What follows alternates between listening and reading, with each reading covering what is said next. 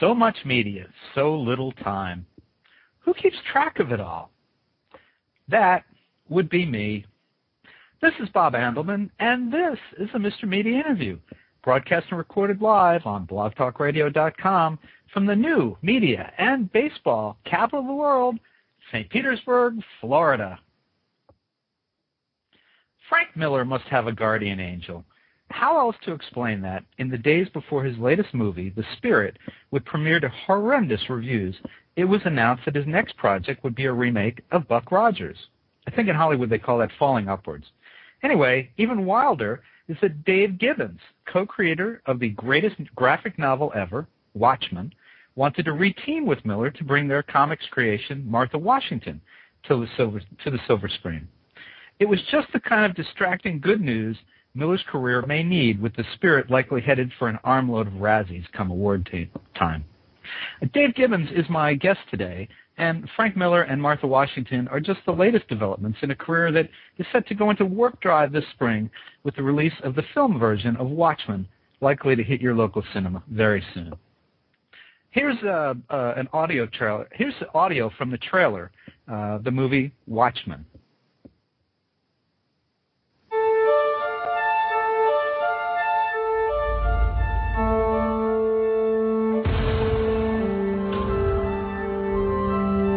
It's a matter of time, I suppose.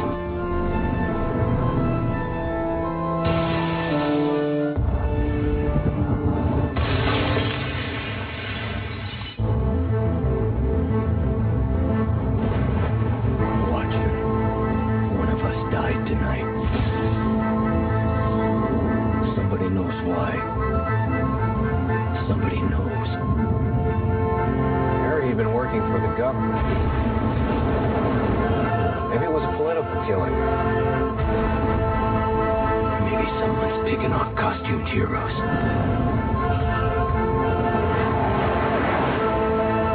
John thinks that there's going to be a nuclear war. What if that's why someone wants us out of the way? So we can't do anything to stop it. An attack on one is an attack on all of us. Watchmen are over. What do you suggest we do about it? Retribution. We can save this world.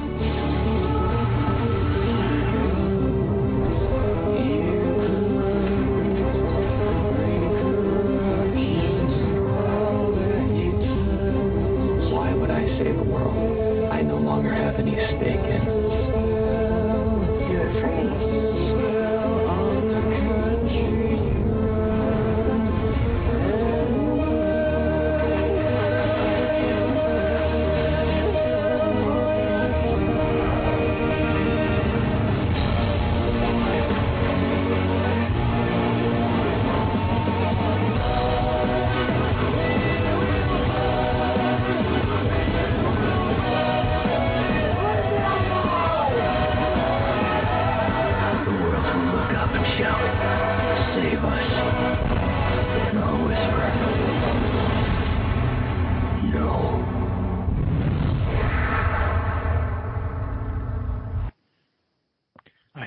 If you think that sounds cool and you haven't seen the trailer, you'll be blown away by seeing it at WatchmenMovie.com.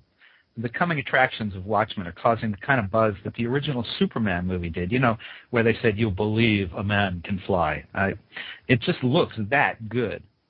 And then, of course, there's Dave's new coffee table-sized book, Watching the Watchmen, a collection of notes, sketches, and scribblings he accumulated during the creation of Watchmen.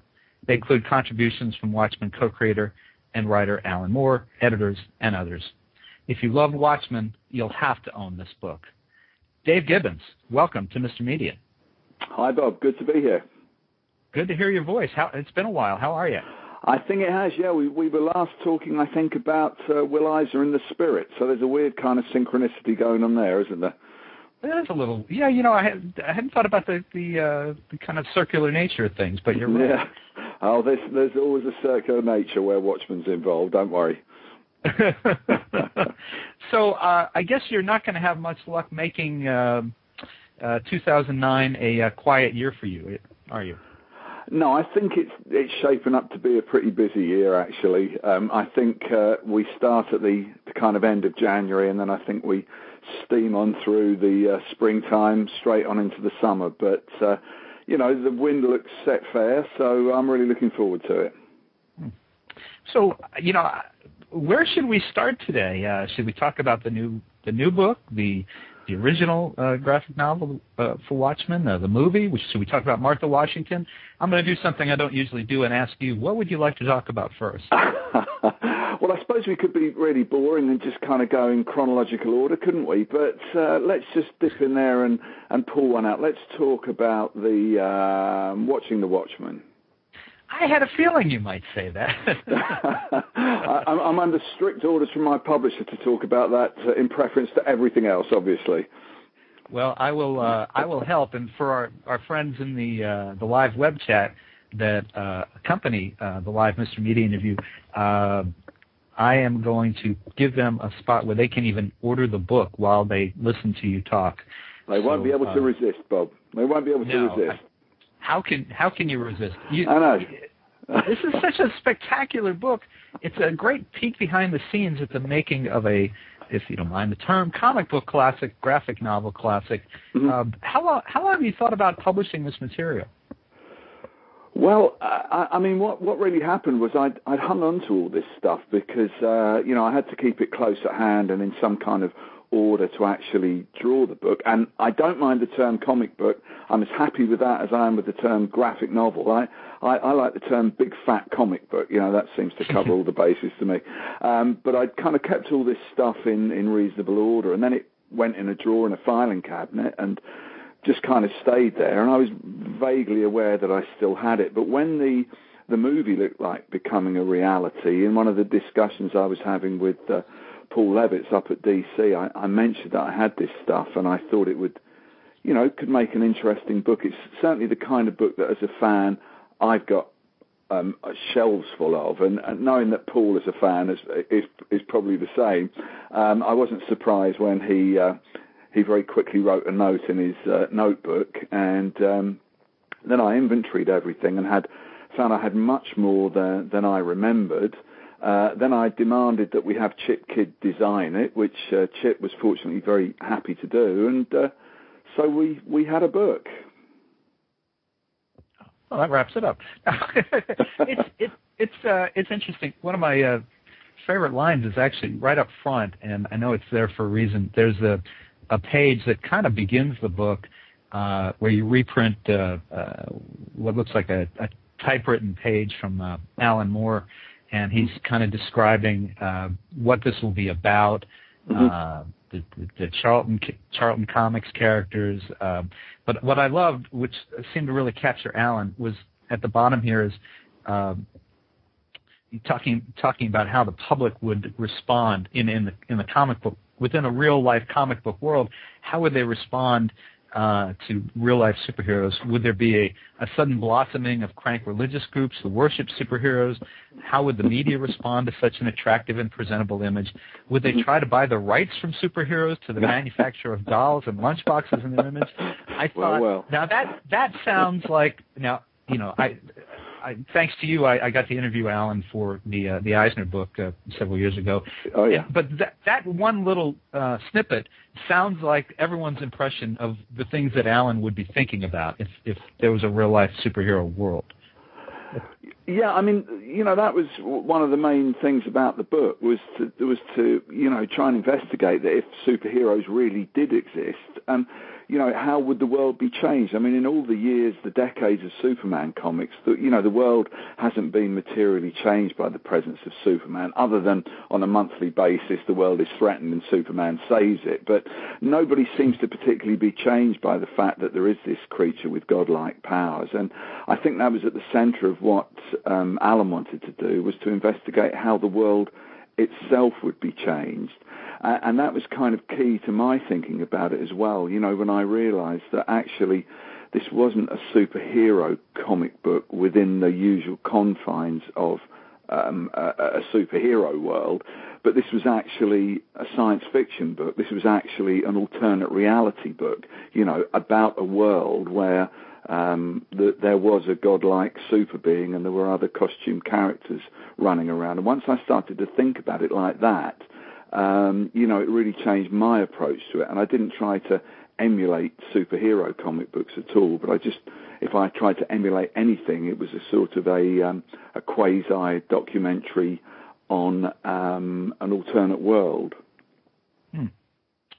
I want to let listeners know you can call in and talk to Dave, ask him a question, drool about Watchmen or something else. Give us a call, 646-595-3135. I think Dave and his publisher, Titan Books, would be particularly pleased if you mentioned his new book, Watching the Watchmen. Did you remember things about the creation of the book from putting this material together that maybe you had kind of set aside or didn't seem important before? Well, it's strange, because over the years I've been questioned a lot about Watchmen, and one or two of the stories in here are fairly well honed and pointed, but there were things about remembering my old house and the guy who had bought it off me, phoning me up to say that he had a box of comic books if I wanted to come and get them, and I went to pick them up and it was Watchmen #1, and I said, "Oh, great! It's printed copies of this new comic that I've been working on. Would you like one?" As I opened the box, and he said, "Well, not really, Dave. I don't really read comics." And I said, "Well, just have one anyway. Here, look, I've got 50 of them." And then the next month he phoned me up. He said, "Oh, Dave, there's another box of comics for you." So I went and got them and didn't even bother to open the box. And as I walked down the path, he said, "Oh, Dave, could I have one? I want to see what happens in issue 2. So, that to me was really interesting, because this was somebody, a complete, in comic book terms, civilian who professed no interest in comic books at all, had been sufficiently intrigued that he wanted to see what happened next, which of course is what all storytellers want, is for the listener to want to know what happens next. So, there were things like that I was really interested to record, and obviously there were odd details that popped out, just as I started to really concentrate on it, and when I really started to think about the first time I met Alan, that started to come rather vividly alive to me. So, it's probably everything that I could think of. In the context of this book, there are other stories, as I mentioned at the end of the book. There have been elements of controversy around Watchmen, and I'm not trying to hush those up, but this particular book is a celebration of a really great creative time that Alan and I had, and perhaps what happened ultimately is a tale for another volume. Well, I want to come back in a moment to the story of how you first met Alan, which you mentioned, but we have a call. I want to go ahead and get them on. Okay. Hi, do you have a question or comment for Dave Gibbons? Dave Gibbons. Yes, I do. I have a question regarding the new Fox lawsuit and them now apparently owning the distribution rights to the film. How do you think this will impact the release of the film in March? Well, first of all, I have to say that I'm not a lawyer, and no doubt and I certainly know nothing about American copyright law or about American legal documents appertaining to the motion picture business, but it just seems to me that it really isn't in anybody's interest for the movie not to come out in March. All the publicity's been aimed towards that. That's when it will get the maximum exposure. That's when the maximum return on the investment is likely to be made. And I imagine that Fox would rather have some money than just spoil the whole thing. So I can't really see that it's in anybody's interest for it not to come out there. And I just suppose that it will entail, fevered discussions behind locked doors amongst entertainment lawyers. All right, thank you. Okay. Thanks for your call. Thank you. I'm going to follow up this question. And I was going to come to this later. Watching the suit unfold, I thought the timing was perfect from Fox's point of view. They waited until the movie was completely done. They waited until it was screened at Comic-Con, and there was incredible buzz. Obviously, there's a huge amount of interest and then they dropped the suit because it's at that point pre-release where it's worth more than it will ever be again, and you have to, I don't know. Well, I mean, again, I'm a bit of an ingenue as far as the movie business is concerned, but it certainly seems that there are some very sharp minds and possibly sharp teeth out there, and I mean, I really don't know what went on behind closed doors, but I just have to agree with you that certainly Fox's timing is immaculate. even if no, I'll just leave it at that. Their timing is immaculate. Well, they do seem to be in it for the money, and certainly the timing to make money off of it was perfect now. So yeah, there'll be some. You would I don't know. I would be very surprised if they could not reach some agreement to keep this on time, because I mean, listen. Interest, it's 23 years by the time the movie comes out since the Watchmen was originally published. We know that interest is only going to build, so even if it's delayed a few months, it's not like people are not going to want to see it. The trailer is so spectacular. Well, that's true. I mean, I suppose the worst case scenario that I've had, read people agonising about on the internet is that somehow Fox get control of it and cut it down to a 90-minute PG feature. But I think that is paranoia, really. I mean, I have no inside information about this at all. But if I was a betting man, I would say that this movie is going to be in the theatres on March the 6th as advertised. Although, of course, I suppose rather ironically, we now have a ticking clock, a kind of a doomsday scenario of a different kind. But my feeling is that things will get worked out, even if not to everybody's satisfaction. As I say, I can't see that anybody would want this movie not to come out on time, in all truth. Well, we'll come back to the movie in a few minutes. I want to say that we have a phone line available if you'd like to call in and get in a question or comment with Dave Gibbons, who's got his new coffee table book, Watching the Watchmen. Give us a call, 646-595-3135. You mentioned a few minutes ago that working on the book brought back memories of the first time that you met Alan Moore. Can you tell us about that?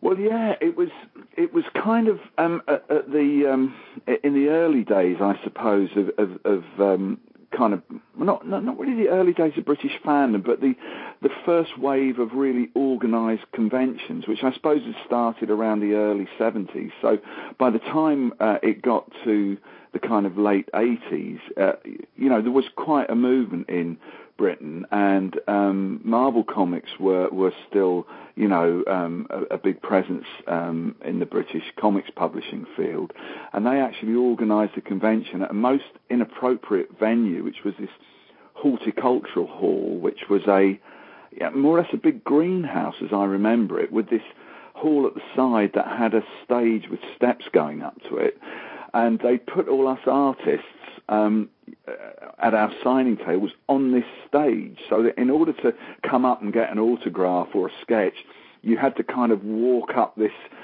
steps towards these kind of thrones at the top, which, considering we'd people like me had only really been working professionally for a year or two, made us feel really like we were something special. And I remember that amongst those, trudging up these steps was a friend of mine called Steve Moore, who, was of my generation, the first real generation of fans that had broken into British comics. And he was a writer and worked on the editorial team of one of the British comics. And he had a friend with him, a tall guy with loads of hair, a beard, a rather tightly fitting three-piece suit, and he had a big plastic carrier bag which was, weighed down with comic books. And Steve said to me, Dave, I'd like to meet a friend of mine. This is Alan Moore, no relation. And, I remember shaking Alan by the hand and having a brief conversation with him. I mean, at that point, Alan was not working professionally in comics as such, although he'd had stuff published in the underground press and the music press, and we exchanged a few words, and that was it probably for best part of a year, I would think, before our paths really crossed again. But the phrase that stuck in my mind was this, Alan Moore, no relation. So, we've been through a few things together, but that's still kind of how I think of Alan, no relation. It's a strange coincidence as well that even to this day, Alan is still very good friends with Steve. I mean, I think Steve is in a sense Alan's mentor and helped him a lot when he was starting out, and they're still collaborating on stuff to this day. And the Moore brothers, no relation. I was going to say, and still to this day, no relation. Absolutely. Well, as far as I know. Now, Alan has this. I don't know if I want to say this reputation, but I mean, he's an imposing guy. I know when you had arranged for me to interview him, I was a little. It was one of those times where I was actually a little intimidated going into it because he has such a strong reputation for strong opinions. My sense is that he's a take no crap kind of guy, but he turned out to be just delightful. He was very witty. He answered questions. We had a wonderful chat. Did he seem imposing on that first meeting? Did he, Well, I suppose kind of physically, given his height and the amount of hair flying around, he was certainly a notable character. But you're absolutely right. I mean, Alan is a man of strong opinions and isn't afraid to express them. But in person, he is, a very affable character. He's very warm, very friendly, loves to chat, is always solicitous about one's health and so on. And I mean, he is just a really nice guy. I mean, I think the fact that he keeps himself a little aloof from comic fandom in general, and again, given the kind of mobbing and kind of Beatlemania level hysteria that he had to put up with when he did present himself at comic conventions, I really don't blame him for standing back from it. But I think it's that kind of lack of visibility coupled with with his creative genius, and I don't think that's an overstatement, that makes people think that he is this kind of, godlike figure who rarely steps down to mortal earth. But he is, as they say, he's just this guy. I mean, I've got memories of being sat round his house and having these deep discussions about the fifth dimension and conjuring up demons from beyond and all kinds of rather out there stuff. And then 10 minutes later, being in the vegetarian section of the local supermarket buying something for dinner, So, I mean, he does exist on one level on this very creative intellectual plane, but, he's a guy the same as the rest of us, and he happens to be a very nice guy. I saw that. Are you asked more on a general basis? Are you asked more about Watchmen or about Alan? I think I'm asked more about Watchmen, but yeah, I mean, in some senses, as you discovered, I am one of the conduits to Alan. I mean, he doesn't publicise his phone number, obviously, and he hasn't got a presence on the internet or email or anything like that. So he's rather a difficult guy to get hold of. Again, mainly because a lot of people want to put a part of him, and a lot of people are just curious about him. So, I mean, I do, get asked what was it like to work with Alan Moore, and I get asked to speculate on what his thoughts on things might be, which is a temptation that I always resist because I haven't usually got a clue, particularly what his thoughts are going to be about anything. I mean, I do get asked that, but what's rather strange with Watchmen is that for a long time, because apart from anything else, it's journalistic shorthand, and I think a misunderstanding of the medium to call it, Alan Moore's Watchmen. And that's never particularly upset me because Alan himself has always been scrupulous in giving me my due credit. It used to upset members of my family. My mum and my wife used to get a bit annoyed that my name was never mentioned. But of course, because Alan's now requested that his name isn't on the movie or anything to do with the movie, it's almost kind of becoming Dave Gibbons' Watchmen. So, you know, perhaps this is my time in the Watchmen sun. And you know, again, by the same token, I'm always very scrupulous to give Alan the credit he deserves, which is immense. But I think maybe some people now are not even aware that Alan Moore had anything to do with that. Well, and I want to ask you. I want to ask you a question. I am going to ask you a question about what Alan might be thinking, and I think you'll be able to answer this one. But I want to say we've got a call waiting, and I will get to the call in a minute, and there's also a question from the web chat. So I'm going to ask you this question, then we'll move on to those. What, if anything, has Alan's response to you publishing this book been? Knowing that he's not, getting the sense that he's not the biggest fan of these commercial spin-offs of products, as he kind of hints in the opening page to Watching the Watchmen. Yeah, well, his response to this is, I mean, basically, when I knew I was going to do the book, I phoned him up and told him that I was going to do it, and asked him if I could use some of the material that he was personally responsible for, and he was quite happy for me to do that, as long as I didn't reproduce his script in great volume, which is why, I don't know, to my taste, you know, there's perhaps too little of his script in it. I would like to have seen a little bit more. You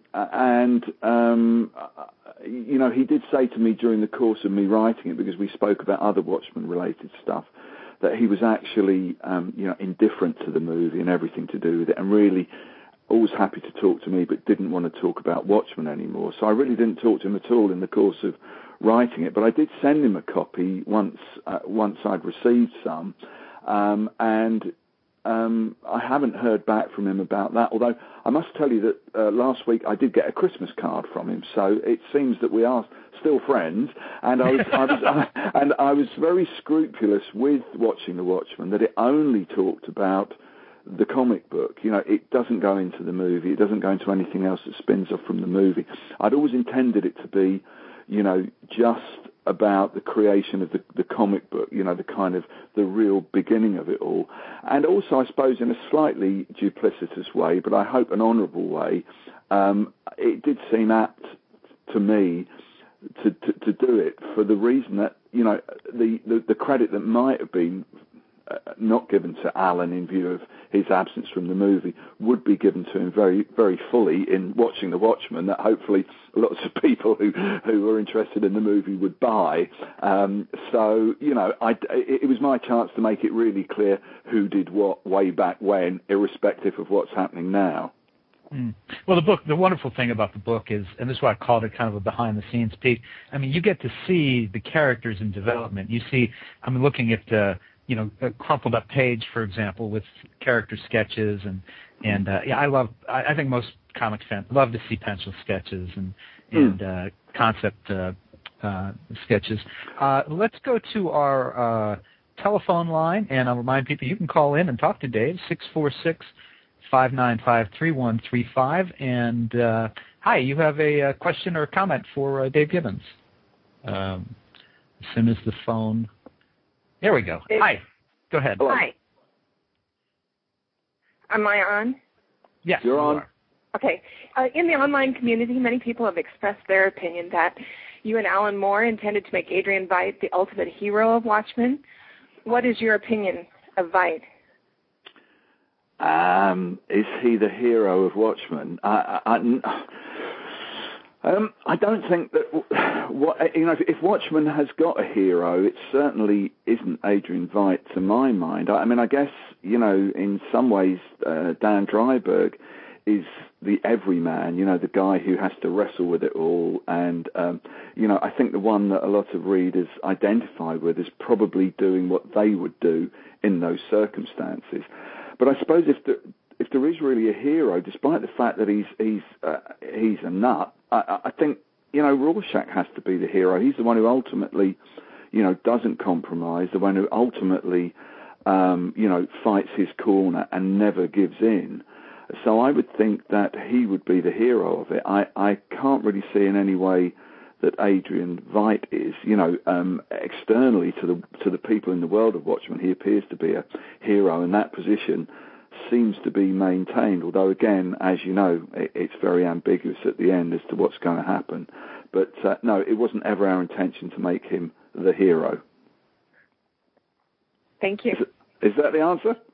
It is. I appreciate that a great deal because there's been a lot of talk about it, and it astounds me. People that think that Veidt's the hero. I agree with you that it's Rorschach and that his integrity is what we strive for, and Veidt does seem to have many parallels with Hitler. So. Okay, good. Thank you. Yeah, you're welcome. Thanks for the call. That again opens up line 646-595-3135.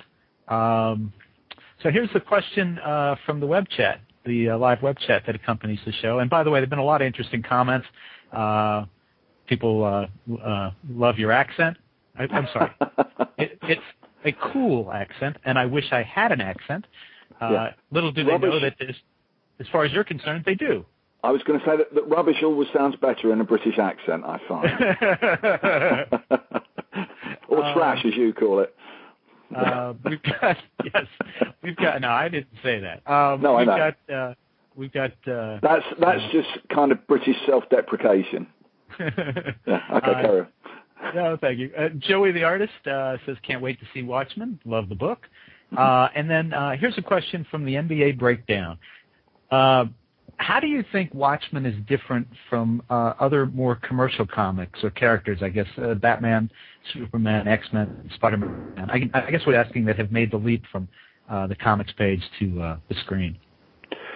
Well, I mean, I think the key difference is that Watchmen is a story. It's a complete self-contained story that happens to feature, costume characters, whereas, the kind of Superman and Batman and to a degree the kind of X-Men movies are just characters having adventures, and those adventures aren't particularly constrained in any way at all. So the difficulty of making a Superman movie, I guess, is how do you come up with the quintessential Superman story that, covers all the bases about Superman, that exploits Superman's attractive qualities. Whereas with Watchmen, really it's a question of you tell the story and the characters are just the players in the overriding story. I always thought it was very interesting about Watchmen, the connection to the old Charlton characters, especially since so few people saw those. And then they somewhat formed the basis of this incredible leap that Watchmen is. We've got a couple other questions here that have come from the web chat. Let's see. I got to catch up here. They give us such a small window to look at this. All right. Let's see. Where is the question? Oh, did you catch the show on... Okay. I hope this will make sense to you. Okay. Joey the artist says, did you catch the show I did on Watchmen and Vigilantism? I don't believe I did. I mean, I've read a lot about Watchmen and Vigilantism, but I can't remember that specific show. Okay. And the name Joey the artist rings no bells, I'm afraid, Joey. Unless it's Jolt, I can't quite. Well, anyway, if you want to clarify that in the web chat, I'll be happy to come back to the question. Here's another one from Danger Girl. Yep. Do you know how much of David Hayter's script was used in the film? I read that script and thought it was the best interpretation of the book. I've read the David Hayter script, and I read an early version of the script for Watchmen, although it was, as Zach's making it, which is, I mean, that was different than the David Hayter script. The biggest change being, of course, that it was set in period. It was set in the mid-'80s rather than being updated to today. There were also some changes to particularly Silk Spectre that I remember in the David Hayter script that was excised in the later version. But the version of the script that I read, that I got from Zach's office was a very early one in which the ending was completely different than the ending of Watchmen, the graphic novel, and subsequently the ending of the movie as it has been filmed.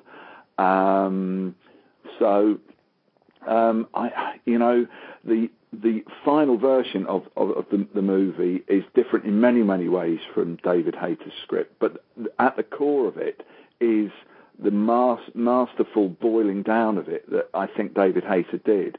I mean, Sam Hamm had written a script a long, long time ago, and I thought that was pretty good, the way that he'd at least boiled everything down. But David Hayter, I felt, had done a wonderful job of stripping it all down and of compressing it and of combining things. So I couldn't put a percentage on it. But, yeah, I mean, definitely the David Hayter script is the bedrock of what's ended up being filmed. And I'm very happy that it is. The visual of the trailer and the way the characters come to life. I mean, for example, and I've promised myself to stop beating on poor Frank Miller. Oh, poor Frank Miller! But I mean, the Spirit in the movie, the Spirit, really doesn't look anything like the character that our friend Will designed. It just doesn't. But when you see the trailer for Watchmen, they look pretty. I think the characters as they come to life on screen, they look pretty true to what you drew 23, 24 years ago. Oh, yeah, I mean, uncannily so. I mean, I've said in many places just how awestruck I was and how kind of dreamlike the whole thing was, to be in the, not only to see them on a screen, flat projected on a movie screen, but actually to be in a room with them in their sort of three-dimensional bulk. It was really strange to have a guy who to all intents and purposes is the comedian slap you on the back and blow smoke on you. Is very, very strange. And I mean, the costumes have been changed in every case. There have been very few changes to the comedian's costume, and even less to Rorschach. I mean, Night Owl looks quite a bit different, Silk Spectre, Ozymandias, but very much the way the costumes have been redesigned is very much in keeping with the notion of it being a deconstruction of superhero movies. And I think we see in the shot that's been around of the Minutemen, the golden age precursors of the Crime Busters, Watchmen characters, just what kind of cloth uniforms look like on screen. And they do look a little clunky, I mean, I think they look very sleek and very, very exciting, the costumes that they've ended up with in the movie. So they still retain the spirit, and particularly I think the actors' performances are bang on to the characters the way that I imagined them, the way they move, the way they talk, the kind of range of emotions that they go for, over and above how they actually look in costume is just amazing, and makes me completely believe in them being the same characters. I love them. It's exciting. Now, you mentioned seeing them in person and having a comedian slap you on the back and blow smoke in your face. So I have to ask you, what sounds like you've spent some time on the set. Well, I spent some time, but not very much time. I mean, I was asked to visit the set at I think, a very carefully designed moment for me, which was, what you could call the Crime Busters meeting. It's the scene in the book where, they've got the map of the USA and they're sticking these labels on it, crime, unrest, and the comedian is very dismissive of it all and sets fire to it with his Zippo lighter and strolls out the room, much to everybody's upset. And I mean, that was a great scene for me to see because it was all the characters there in costume. A lot of the other scenes would only have had some of the characters in costume, maybe none at all. So I was there for the particular couple of days that was being filmed. And of course I was also taken to see the static sets as well, like Karnak and Dan Dryberg's Brownstone, and very notably the Owl Ship as well, which is, just an incredibly, it's again, I had to keep coming back to the same words. I had to keep saying dreamlike and out-of-body experience and stuff like that, because to actually encounter the owl ship as I imagined it, and to stand inside it and play with all the controls, is very, very dreamlike and strange. So, yeah, I mean, I was only there for a couple of days. But I think they were a crucial couple of days, and I think as much as I got from it, I did get the idea as well that everybody seemed so pleased to see me, and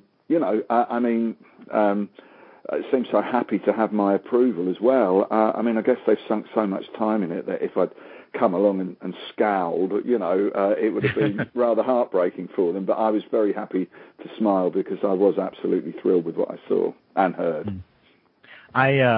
In the opening to Mr. Media, I always say that, it's somewhat tongue-in-cheek, that the show is coming to you from the new media and baseball. I know baseball doesn't mean much to you there, but baseball capital of St. Petersburg, Florida. But there's a connection here to Watchmen that I want to point out. People won't know or care, but Patrick Wilson, who plays Night Owl 2, is from St. Petersburg, Florida. And actually, his school, he graduated from the school that my daughter now goes to, and their big claim to fame at that school is Patrick Wilson. So I suspect that come March, when the movie hopefully will open, I will change the opening on the Mr. Media show to say the home of Night Owl 2. Yeah. Night Owl, yeah. So yeah, no. I mean, as with the other actors, he gives a great performance, Patrick Wilson. I mean, I think anybody who's seen the bits of footage that have been out so far can tell that he absolutely, is Dan Dryberg. He is that beaten, out of condition guy, but magically he is also that very potent, very capable crime fighter as well. So he does a really wonderful trick of playing both those parts, I think. Yeah, it'd be nice for Patrick to be in something that is not a chick flick, from my perspective. I want to make a correction earlier. I mispronounced the name of someone in the web chat. It was not Joey the artist. It was Joy the artist, and her comment was actually to someone else about the documentary. It was to someone else in the chat. However, I will quote her right now, saying that shot on the trailer where the owl ship rises from the water gives me chills. So good. So. Well, can you imagine what it does to me? I mean, it's just, it is the way I saw it. There is no other, there's nothing else to say. That is the shot. That is what it should have been. Dave, have you seen more of the finished film than the trailer that we've all seen? Yeah, I mean, I have seen a rough cut of the entire thing. A week after Comic-Con in the summer, I saw, a kind of, I think it was about 2 3/4 hour cut of it, which was quite unfinished. It didn't have, obviously, final music on it, and a lot of the shots of Dr. Manhattan had him in his kind of Tron suit. But nevertheless, I mean, it was just an incredible experience, and I think a thrilling movie and a very unusual movie.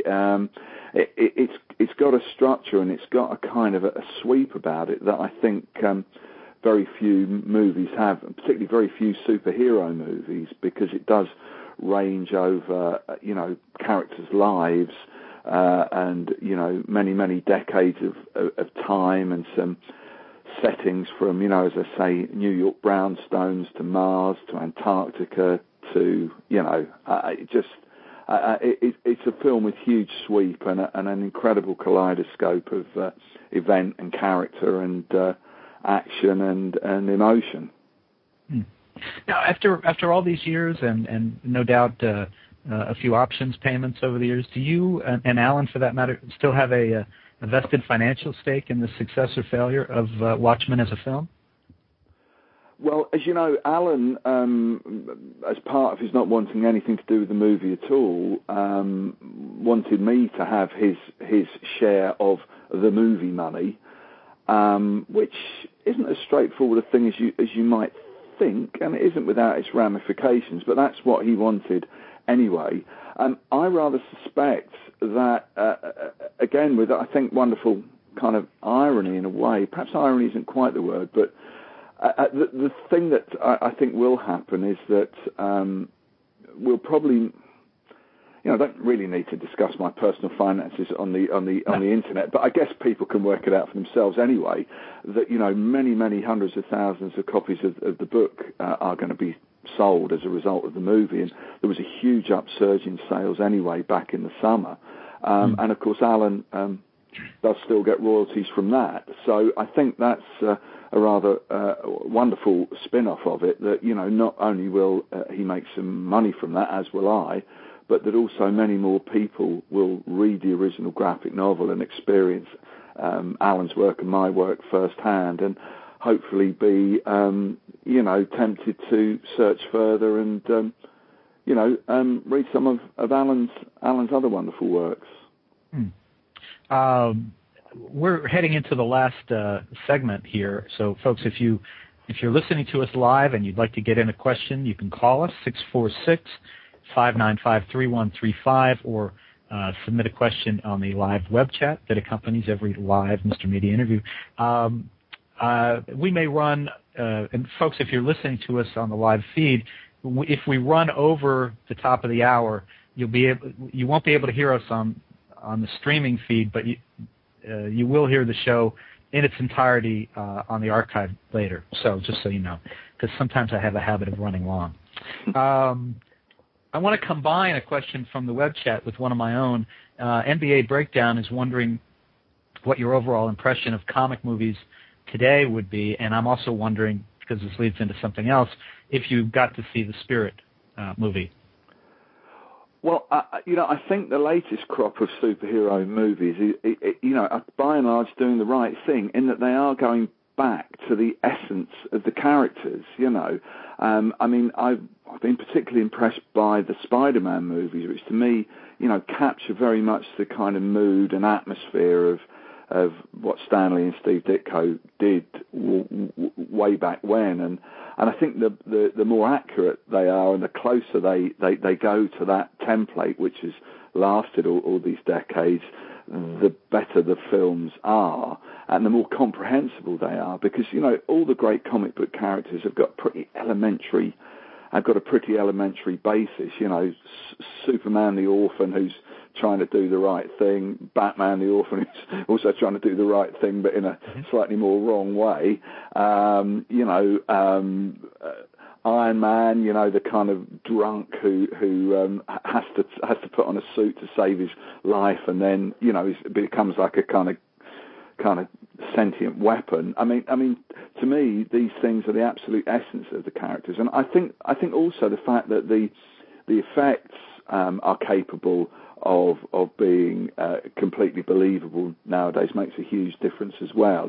It has got to the point where anything you can imagine you can make appear to be real, and I think that very much works in Watchmen's favour as well. That it has to look like a real world where these people really exist, not a kind of this world where it all looks faked up. So I think that's had a huge just the special effects have had a huge impact on superhero movies, and I suppose the fact also that the audience has been softened up by the kind of Bruce Willis, Arnold Schwarzenegger kind of action movies of the 90s, which were really superhero movies in everything but name.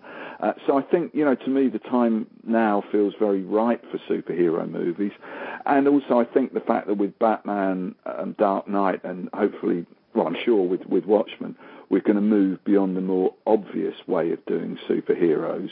I think that bodes well for the future as well. Not that I want everything to be grim and gritty. I don't want us to be condemned to a decade of grim and gritty superhero movies like we were condemned to a decade of grim and gritty superhero comic books.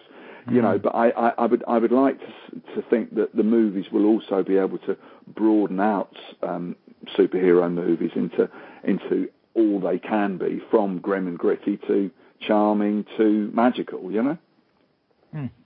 Now, you didn't answer the question about the Spirit, which is okay, but let me ask you. No, I'm happy to answer that question. Have you seen it? I haven't seen the Spirit movie, no. All right. Well, let me ask you this about that. You and Alan Moore, and this is where we go back, have your own connection to the Spirit. The first project that you and Alan did together after Watchmen was an issue of The New Adventures of the Spirit for Kitchen Sink. Yeah. You guys managed to keep the spirit of the Spirit. Could you share with listeners the story you told me about the caveat that Will Eisner had asked you to pass along to Alan after Comic-Con? Well, yeah, I mean, Alan and I were thrilled that we'd been asked to kick off this new run of the Spirit, where Will had finally agreed to let contemporary creators have a go at his character. I mean, we were thrilled to be able to do it, and also intimidated. I mean, as I've said elsewhere, there are many masters of comic books, but Will had to be the grandmaster. And I remember he wanted to talk to me when I was at the Comic-Con in San Diego, and he took me for a coffee and sat me down and seemed very concerned and very, like he had to say something to me and didn't want to upset me. And so we spoke briefly about what Alan and I proposed, and he said, well, that sounds good, Dave, but there's one thing you've got to promise me. He said, whatever you do, please don't make the Spirit into a junkie.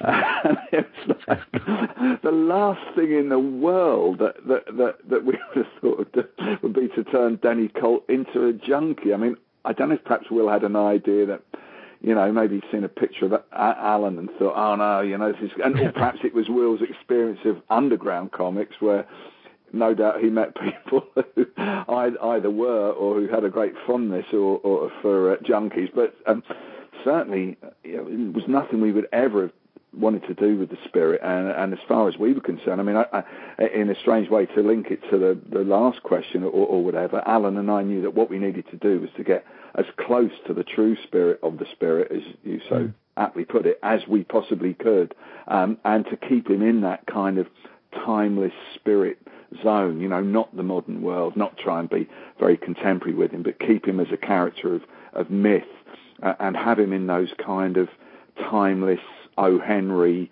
kind of fables, almost like Aesop's fables, or things where the point of the story wasn't the Spirit, it was just something that the Spirit was witnessing or had a walk-on part in, so that was the take that we had on the Spirit, not to make him into a 21st century junkie.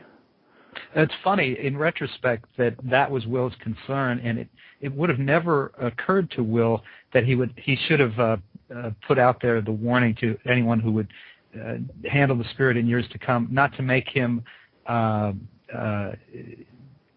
the word I'm looking for? Not to make him a character who, was impervious to bullets and was some kind of, Superman type character, which I think is one of the things that may have gone wrong in the new movie. Well, I mean, I think the Spirit has always had an incredible capacity for taking punishment. I mean, he's always getting pushed down stairs and set fire to and beaten up and hit with iron bars and things like that. I mean, as I say, not having seen the movie, I'm not quite sure what levels of vulnerability he's reached, but.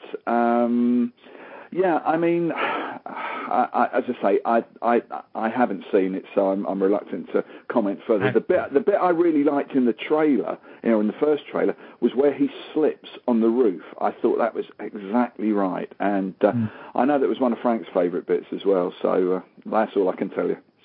Well, in terms of, I want to move on from this in a second, but in terms of the Spirit's ability to take punishment, I'm looking at my 8-inch Spirit action figure that my daughter, who is now 12, still loves to tie up, and she's got him gagged with Scotch tape around the mouth and bound his arms to his body with rubber bands. His feet are bound together and his arms. And, I don't know what it is about that character in women, but briefly, tell us what's happening with Martha Washington. There was a big announcement just days before. I don't know if it was so much an announcement, but there was a story that you were interested in working with Frank. Yeah, I don't think it was a big announcement of any sort at all. I think somewhere along the way, I'd been asked, are there any other things you've worked on that you think, could be made into movies? And I mentioned Martha Washington, and added that Frank was had a position in Hollywood now, and maybe we'll make a Martha Washington movie. But I certainly wasn't making a big announcement on behalf of Frank and myself. It's a thing that I think pretty clearly would be on the cards, and it's a thing that I think in a completely unrelated interview Frank has touched on as well.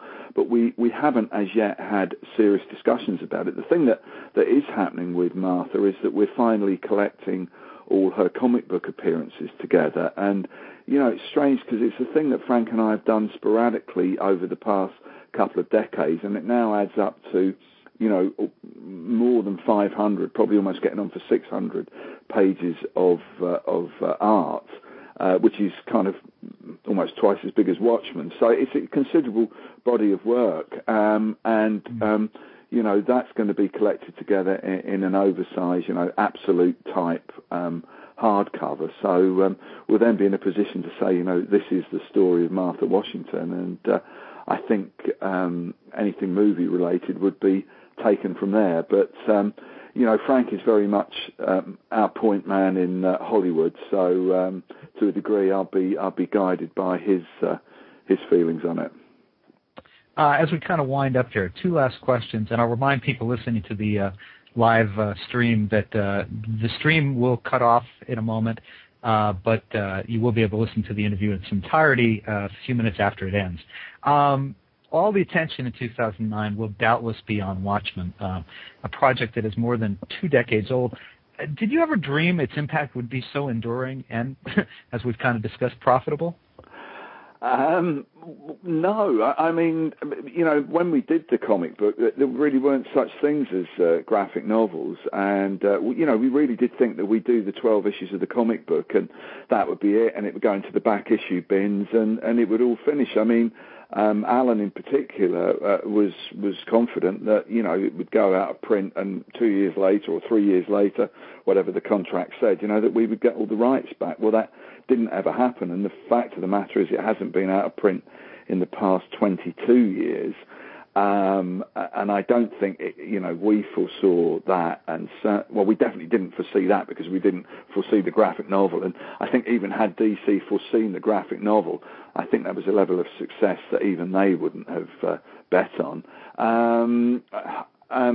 So yeah, and the fact that it's eventually being made into a movie, although that was nothing that particularly concerned us. It was really, that felt just like having a ticket in a lottery somewhere that might win, that you had in the back of your wallet, and if it won, well, great, but you might not win the first prize, or it might never come up at all. So we certainly weren't ever looking forward to the day when it would be a big Hollywood movie. So, you never can tell how things are going to work out.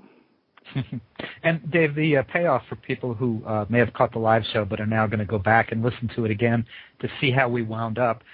What are you working on these days that is not Watchmen related? What are you doing at your drawing board?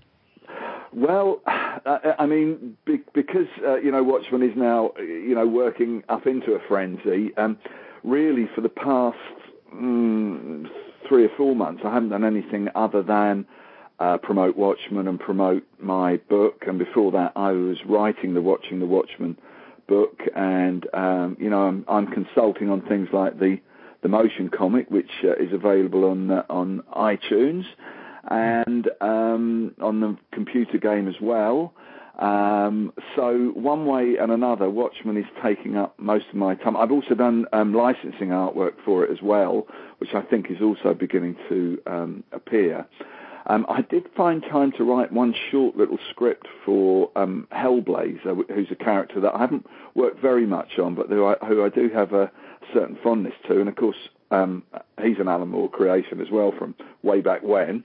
And I am working on another project for DC, which, I'm going to have to be all coy and not tell you exactly what it is, but it is something a little unusual and something that I'm quite excited about, and something which pays homage to another one of my comic book idols and influences, and then as I say, there is the Martha Washington book that I've written some introductions for and done a new cover for, and then further down the line, probably in the latter half of next year, I have got a creator-owned project that I'm doing with a writer who I haven't worked with before, but who is extremely well known.